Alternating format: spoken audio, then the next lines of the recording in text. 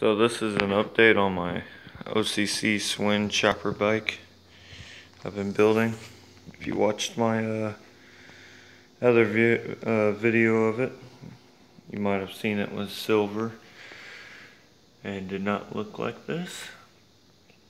I basically stripped it all down, painted the bike black with silver metal flakes in it. Can't really tell in the video, I don't think so, but and then I painted the rims red, put a Rebel gas tank on it. I have new wide ride forks coming in, so I'm going to be able to put fatter tire on it on the front end. Got some ape hangers I'm putting on it, getting a seat custom made for it. And I have an exhaust coming in, disc brakes coming in, getting a new carburetor for it.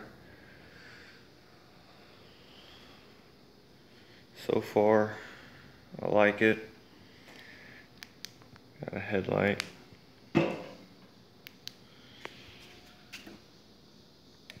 Jet light.